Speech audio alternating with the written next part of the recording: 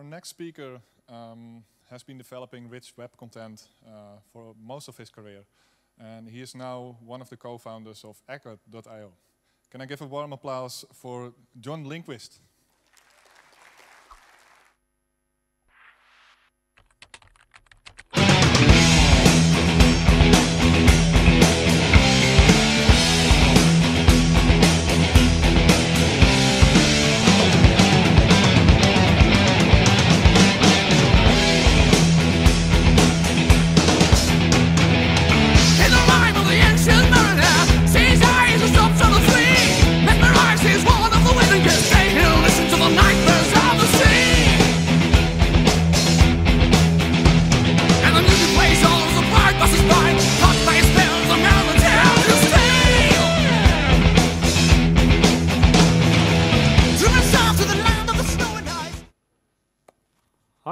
Thanks for having me.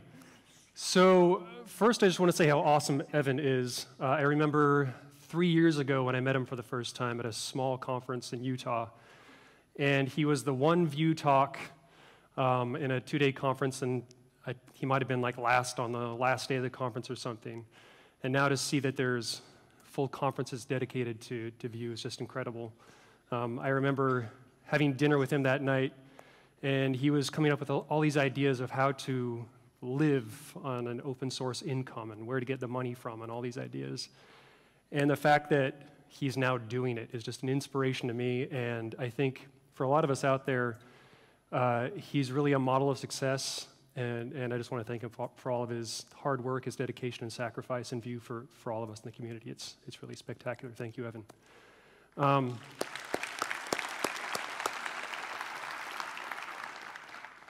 So I put my slides up on proxy.johnlindquist.com. I was assuming, because I have a lot of code, that some of the fonts might be too small. I don't think that's going to be an issue given the size of the screen. So don't worry about opening that. I think we'll be fine. But first, I just want you to relax. I just forget all the best practices you know. Forget everything about semicolons and for loops and anything you ever learned, just let it go for a second, all right? And just come with me on a journey through metaprogramming. Now, programming is where code processes user input. So you type on your keyboard, you click on a mouse, you talk to your computer, the computer code processes that and does something with it.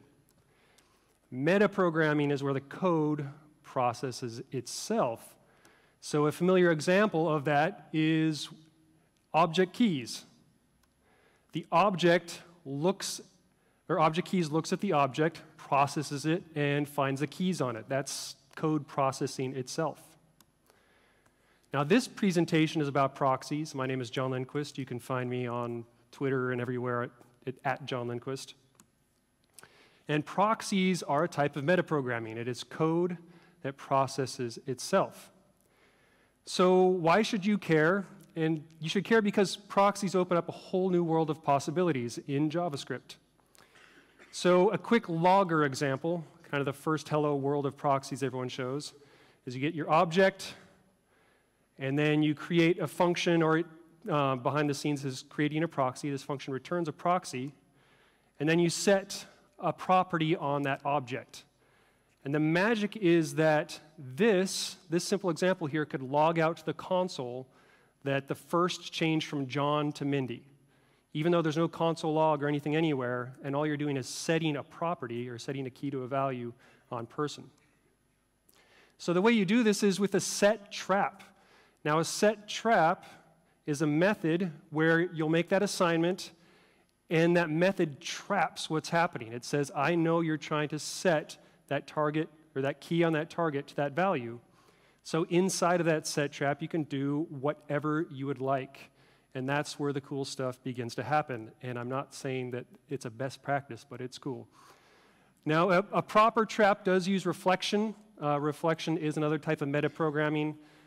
You can think of reflect.set as the exact same thing as target key equals value.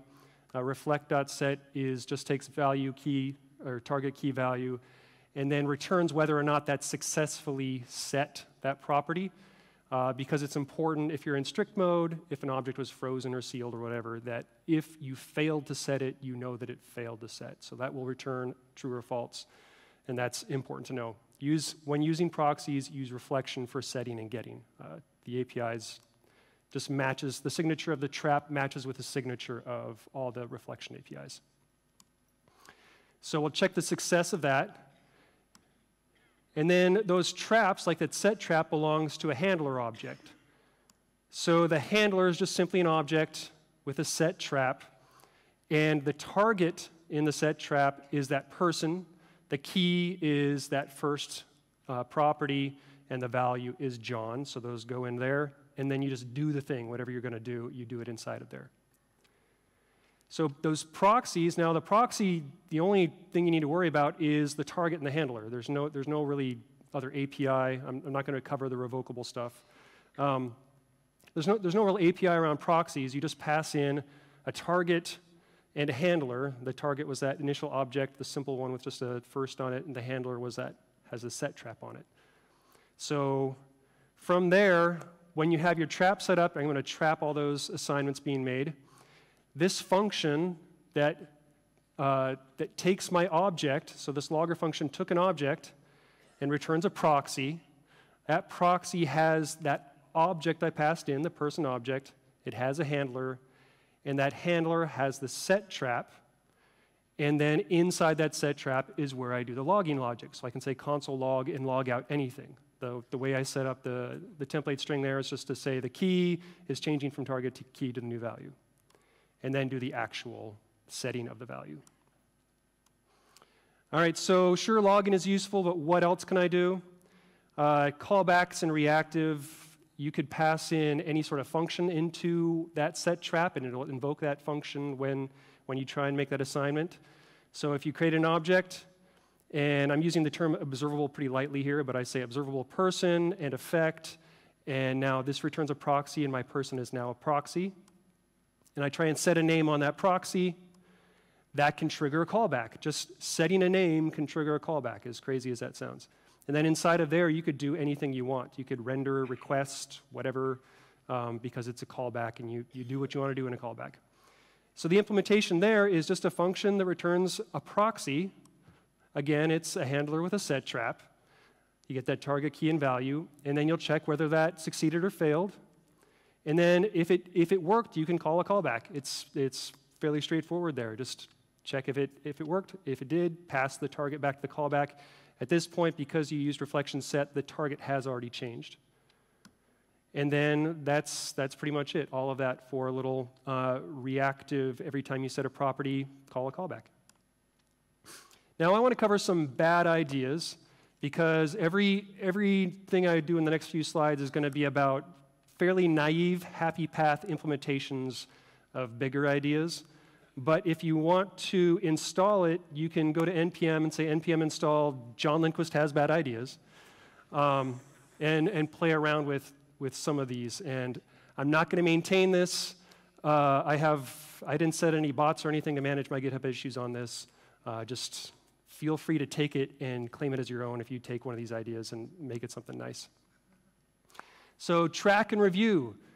If you import the track function and the review function from this wonderful NPM package, you can track the person, which returns a proxy.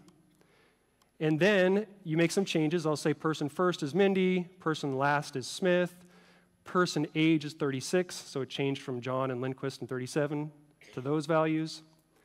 And then I can use review, the review function, to say, you know what, I want to review the person and show me a list of all the changes that happened. So it'll have snapshots. So that initial object and then the following 3 changes, or I could review one previous snapshot I could go back to and check on how it's changed over time. So a track implementation would be something like, you know what, I'm just going to create a week map, some place to store some histories. And then my track function is going to return a proxy, just like all the other ones did. The proxy wraps the object. It has that set trap in the handler. And then I'm going to set it. If it worked, I'm going to store it in the history. So just like a callback, just like anything else we've done, just do something if the setting works. And then you have a nice little history stored inside of a map. So then in my review function, I can get the history back from the map. And then based on what you passed in, I can return the entire history or a snapshot based on what you pass into this review function. So you can also, there's a box function in there which will return a proxy.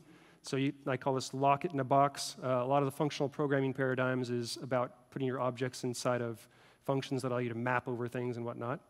So invoking box with the person will return a proxy. And anytime you try and set a value on that, it will throw an error. So if I try and change first to something else using assignment, it will throw an error saying, nope, I'm in a box. So instead, all properties on the object are now getters and setters. So now first you have to invoke it to get the value out, or you can pass in a value and it'll change that value and return person as a new object. And setters can also accept functions. So you could pass in some sort of uppercasing function or any sort of function to map over and modify the object, and then return a new object. So this would uppercase it, you'd pass it into first, and return a new object with the name uppercased. So the set trap for this one is simply setting, and if you try and set, you throw an error. Just ignore the target and the key and the value, just throw the error. Don't even try it. I'm in a box. The get trap, on the other hand, instead of just returning, it would usually return the just reflect.get. So the signature is this target key, and you just get the value back. So it takes the target, takes the key, but instead we're going to return a function because we're doing getters and setters now. So the function takes that value, and by default, it's just going to return target key. Reflect get is the same as just doing target and then the brackets and key. But now we're going to check the value you pass into that function. If it's a function, then we're going to go ahead and return a proxy, because that's what this talk is about. And if the value is a function, we'll use that value as a function and invoke it with the value from the target key. So reflect get target key. If the value just exists, we'll return a new proxy, this time just setting the value, reflect set. Otherwise, it'll just do that default of returning the target and key. All right, so since setters return the proxy, we can chain together properties. So we can do first and then last and then age. And I think that's ridiculous, but it was fun to show on a slide. And it actually works. That's the crazy thing about it. Now, speaking of chain, this gave me another idea. How about we Lodash all the things? So we can import chain from my wonderful library that's terrible. And you invoke chain on the person, and it gives you back a proxy. Now every property on the object has all of the Lodash methods, just kind of magically. So now we have person first. We can replace, repeat, value, and then the result would be Jan, Jan, Jan. Again, totally terrible idea. So pointless, probably. But the full chain implementation, the huge change right here is just import Lodash, and then when you get that target and key, just return Lodash.chain and pass in that target key. And then you get all those. That's all you had to do for Lodashing all of your properties on an object. All right, so reactive Lodash is an RxJS like the Lodash of reactive. How about some RxJS? Why not? So we can Rxify is the function of this terrible idea. So Rxifying this person will give you back a proxy. And now we can log out the name of this person every second because name returns an observable.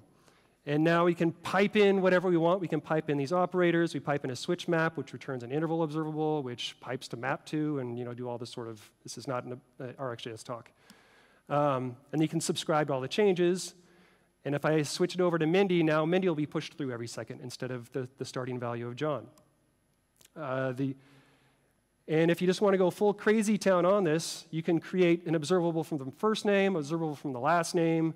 You can combine them into another observable. You can pipe them through other operators. You can subscribe to that. And then the API for pushing new values in would be, dot first equals Mindy, dot last equals Smith. And then those would log out John Lindquist, Mindy Smith as those values get pushed in.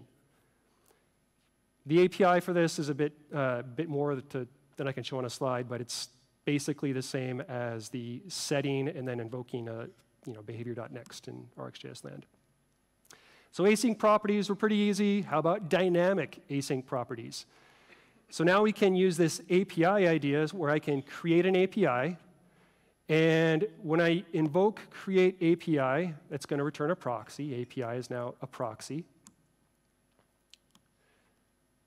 And now I can get like a /people from my API. And the way I would do this is by calling api.people. Now, I didn't set up any sort of method or define it anywhere, but I could also pass in, people1, and that would return /people/1. Now, the implementation for create API is simply the target and key. We return an async function this time from just a regular old property. And from there, we just parse out the URL we want to request from the key and the ID, the key from the get trap and the ID from that function. And then we can just go ahead and fetch that URL, await for it, and then if we get that response, if response was okay, we can return the JSON. If not, you can return an error. And then you have this API where you can parse out these URLs and do dynamic API.people, API.starships, API.planets, whatever sort of API you want to do. You can parse out the names of the properties on those objects and then pass in additional ones into the functions, which again is kind of crazy. So now that I've covered some really terrible and awful ideas, I'd love to cover some good ideas to kind of inspire you what's possible. So lenses is kind of a whole other topic, a whole other talk. It would take a long time to kind of go into all the uses of lenses. But you've probably seen it in your own code, in your own code base where you have to use strings to kind of generate a path to something. And that's what lenses essentially do, is they generate a path to some property deeply nested inside of your project. So in Ramda, you do it with lens path, pass an array, images, avatar, big. The strings are gross, though, so ew, yuck, gross, nobody likes strings. Instead, you could build a lens proxy. And right now, I'm just defining the lens proxy as an underscore. And instead of strings, we have no strings here, just properties on that underscore. And that will define that path where we can recursively get and recursively return proxies based on those gets, those get traps. And the basic idea here is that you would import your lens, you would define it. I'd say, you know what, my lens to this provider, my email provider is .contact.email.provider. And then the function will focus on an object so that that provider will wrap around that person and give you back and inspect it and look into contact.email.provider and give you back that value. And the result of that is Gmail, because that's what that value is, deeply nested inside of the person. Now, the lens implementation here, which is, I think, really kind of cool, is that in the get trap, again, you return a proxy of a function this time. So instead of returning the object itself, we're returning a function. You can see the arrow in there. And every time we call get, we're going to gather the keys. We create an initial array of keys, and then we just push keys into there. Again, this is kind of a naive implementation. And then once you finally call that function that's returned from get, we'll reduce all the keys that we got. So we got contact and email provider. We'll pass in that object, and then we will reflect each time as we loop through there, reducing, and get that final value that we're inspecting into it. Now, there's a much better implementation of this, and lenses are a much more kind of complex. It's not too complex. A lens is a getter and setter that's pointing at a deeply nested property, usually deeply nested property. And then the signature is usually a function, then a lens, then an object, or a function, then a transformer, then an object. So the signature is a bit different, but the concept is roughly the same as what I just showed, is that this library, if you install Focused, that'll have an implementation similar to what you just saw, and you can use that on your projects to inspect and change properties that are deeply nested inside of your objects. Now, the magical one that I really love, I think it's such a wonderful way of thinking outside the box in JavaScript, and it solves a lot of problems very elegantly, is Immer. And Michel's here. I just met him for the first time a few seconds ago. And I love it because it feels like a return to the JavaScript basics, because you can do the mutations you've always wanted to do, but you feel like you've kind of been forced into some of these functional paradigms. So you can do this idea where you're blending the mutable and the immutable worlds, where produce is the function that Immer returns. Produce returns a function, so instead of returning a proxy, it returns a function. But produce takes a function which has a draft, and this draft is the proxy. So this draft is kind of tucked away inside of Immer, and it's not exposed to the outside world. It's locked inside of this Immer scope. And on that draft, you can mutate and do whatever you want to it through the traditional array push, through any sort of assignment, through any sort of mutation that you want to do. And it'll use that proxy to generate the new object that'll come out of it. So you don't have to do the array concatenation or array spreads.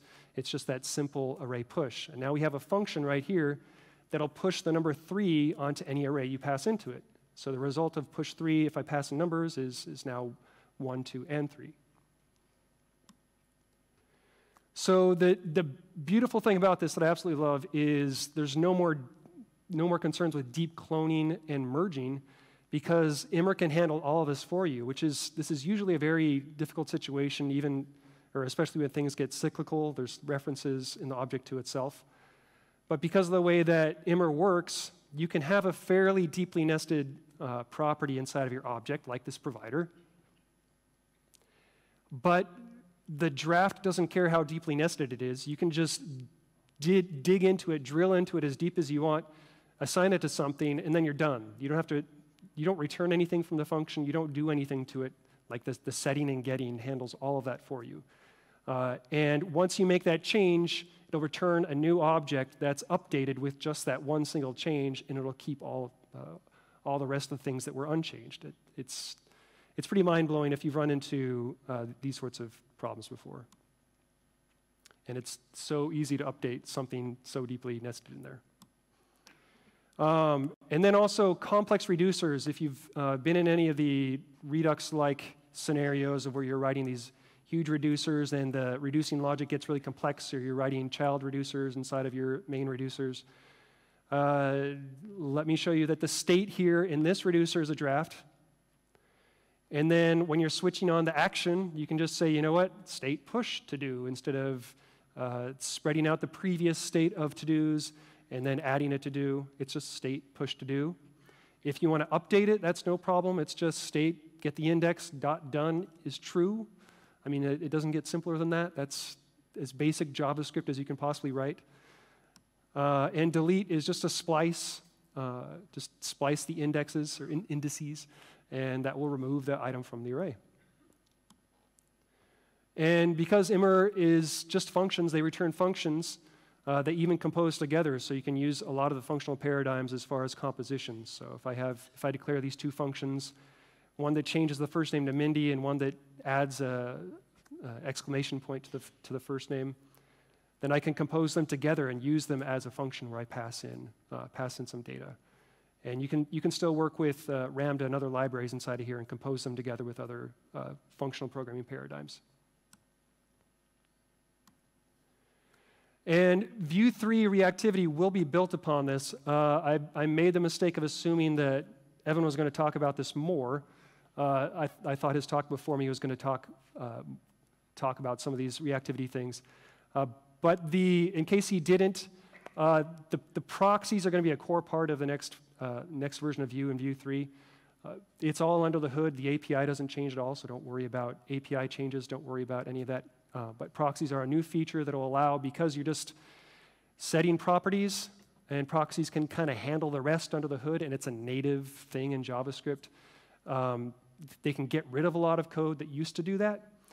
They can make it faster, and optimizations, because it's part of JavaScript, will always come and it'll always be getting faster. and it'll get smaller because they were able to eliminate a lot of the code around it.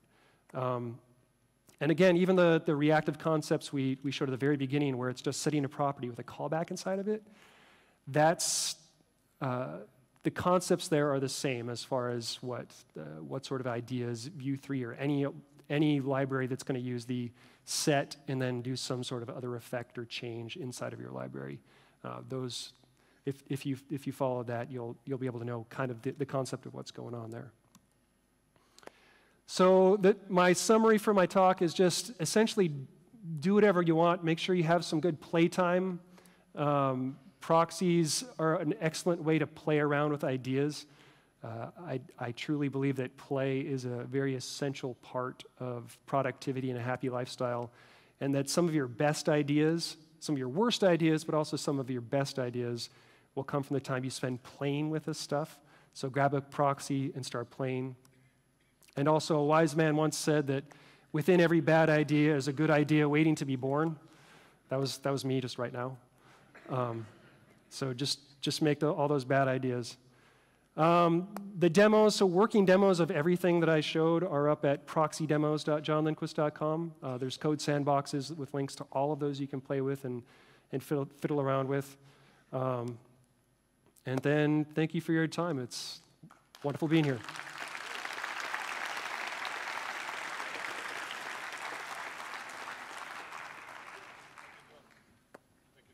Yes. Test. Ah, nice. It works. Thank you very much. Yeah. So, are these tutorials? Do you have tutorials already on Ecad? There's a few proxy tutorials. I'm not sure how in depth they go, but a lot of this content will kind of turn into future tutorials for sure. All right. So. Great. Can you share it on Twitter? Share. Frontend Love. Share what? This talk, the slides? Yeah, or the site. Oh, sure. Yeah. Perfect. Sure. Thank you very much. Yeah.